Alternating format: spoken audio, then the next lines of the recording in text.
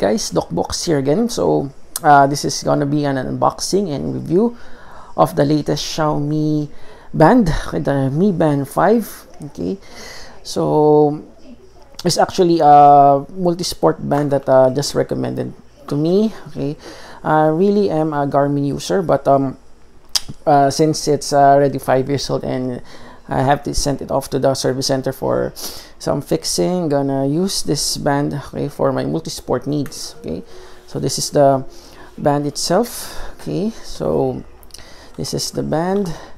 I have it full charged, not yet really. Okay, so there you go. Okay, so this one is a little bit harder to, a little bit non-responsive. Okay, but so yep, this is the band and this is the charger.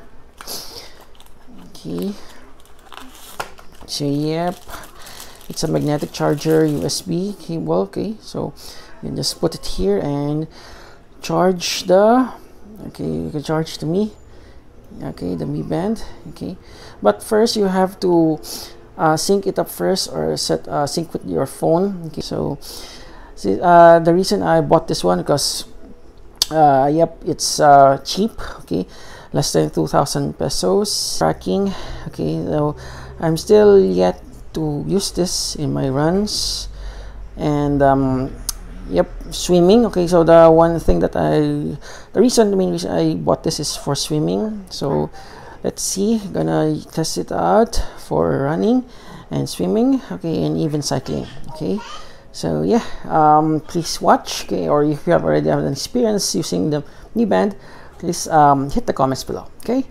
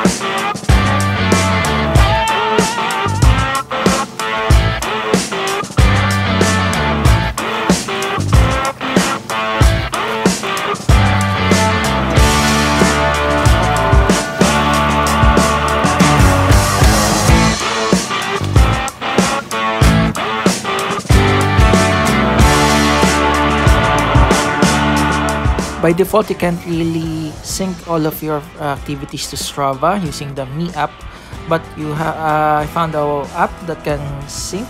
Okay, it's Amazfit.